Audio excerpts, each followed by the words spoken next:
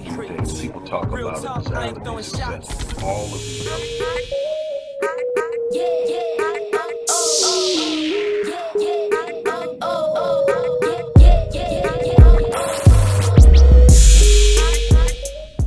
Hello everybody, Dr. Rick Wallace dropping in on you. Hope everybody's having a good weekend.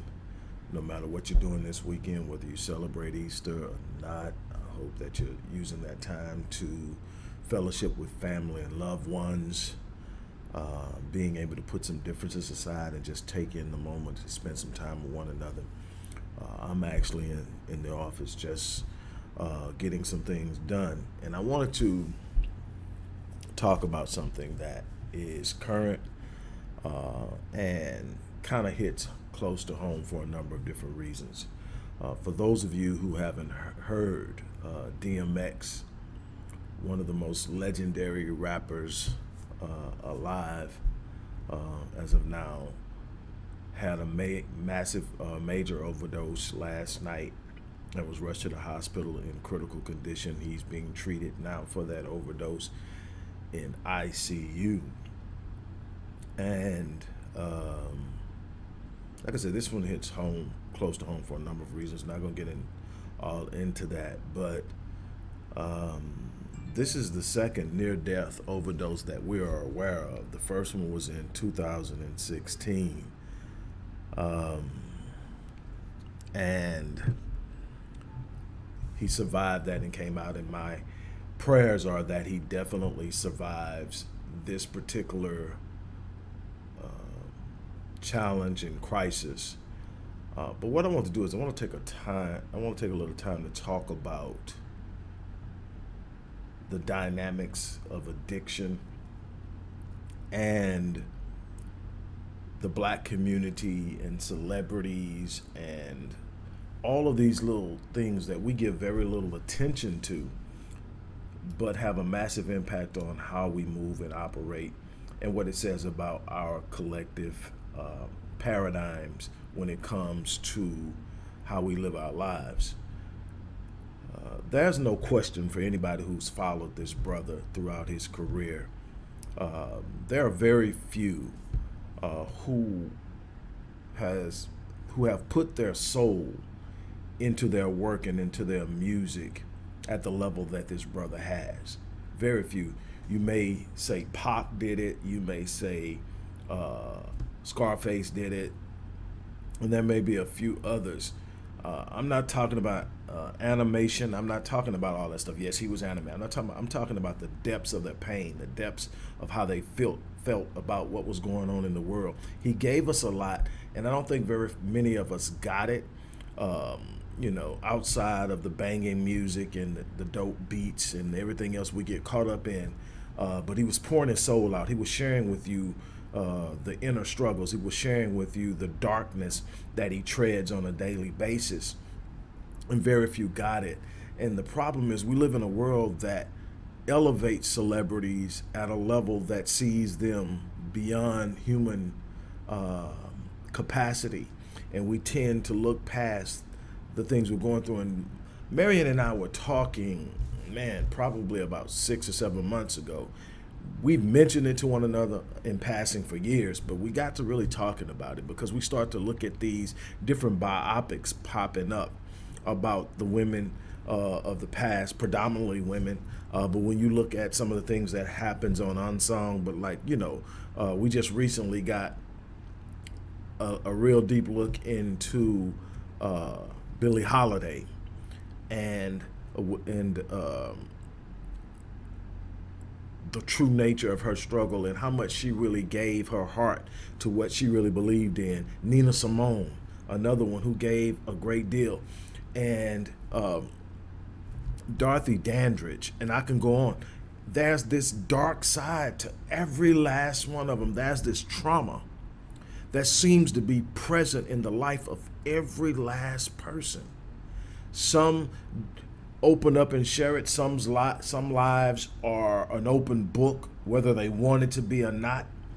But we have literally become a people who have become addicted to feasting on trauma. If you really truly think about it, almost all of the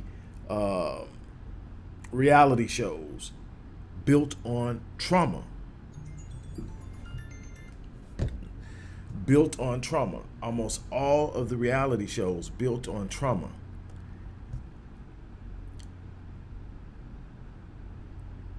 It's a point now, as this brother lays fighting for his life, and while it's bigger than him, it really, really hits home with me.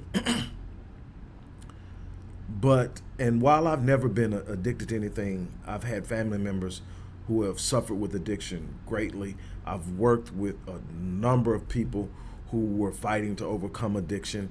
I have seen it from all different angles. And it's just a part of the coping mechanism that we use to deal with the trauma that we don't know how to confront. That's why I've spent so much of my energy and time as a professional looking into evaluating, understanding, and trying to grasp ways to help people suffering with trauma.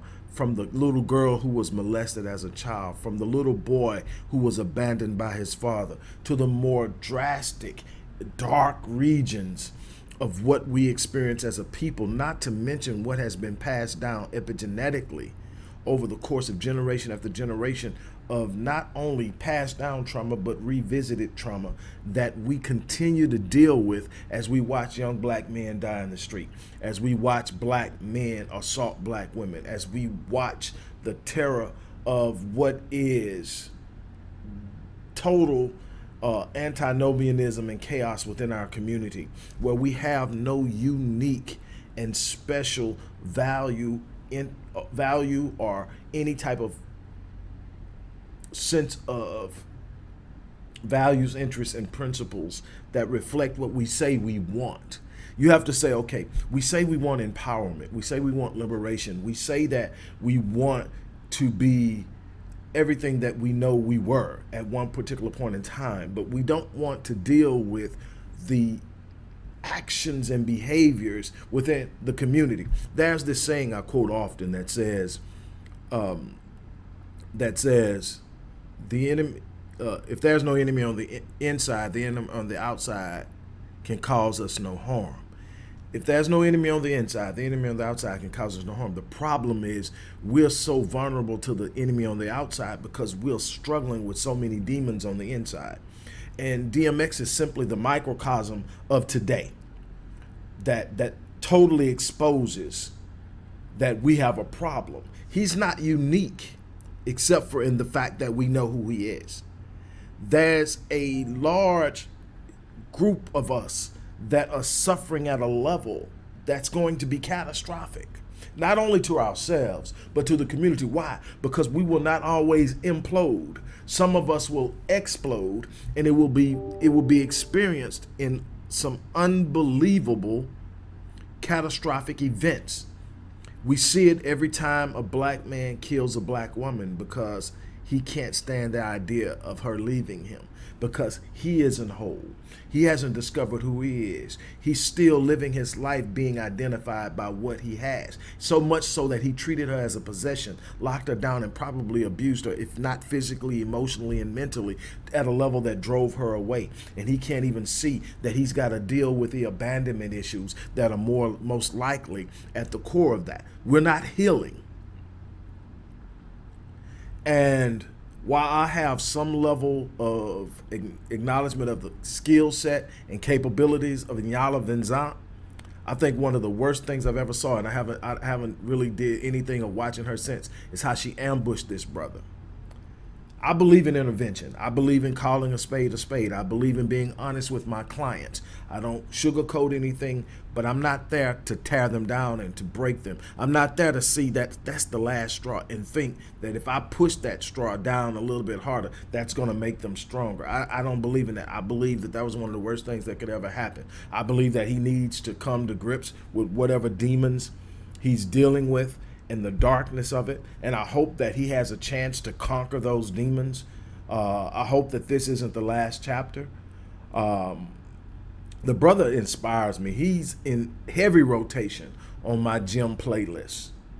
Number one, there's the energy of it. But number two, the speaking and the confidence of what he was using to fight with.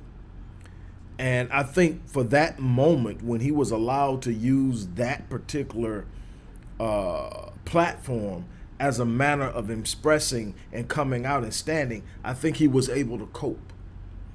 But when that came to an end, and then there's nothing left but to look at what's there, it's like anything else. You can distract yourself for so long, and then you've got to confront it.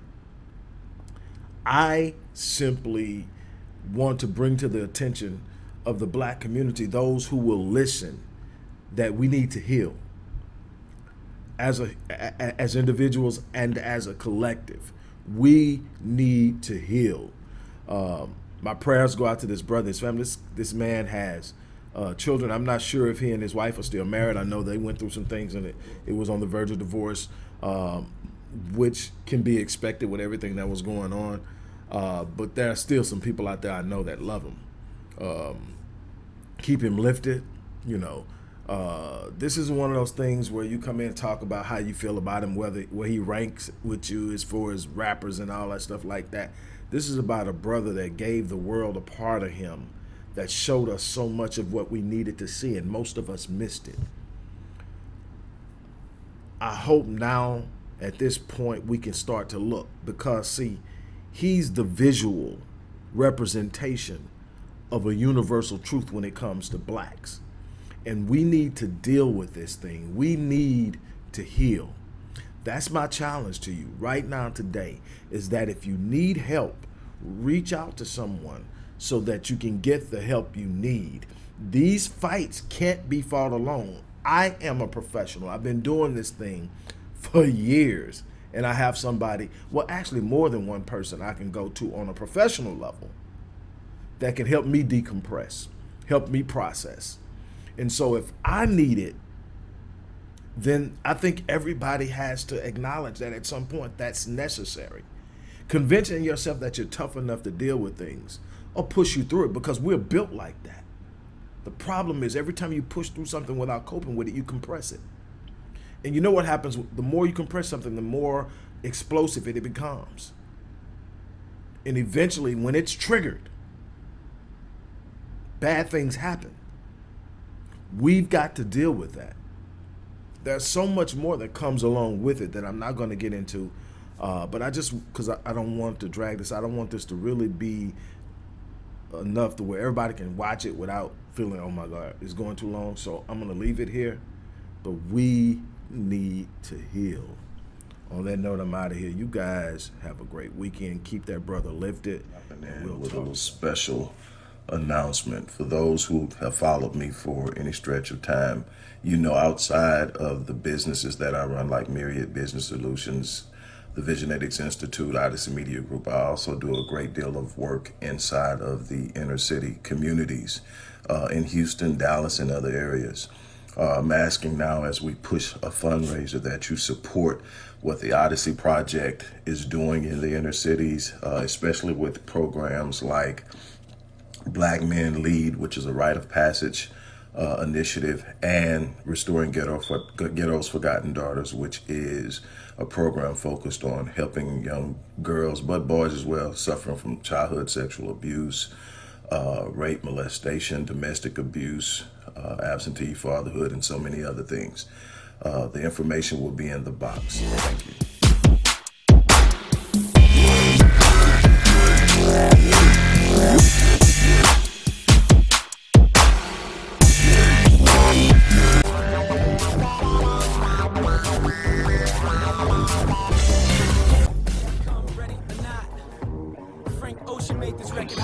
From a conceptual perspective, people talk about it as all of the elements.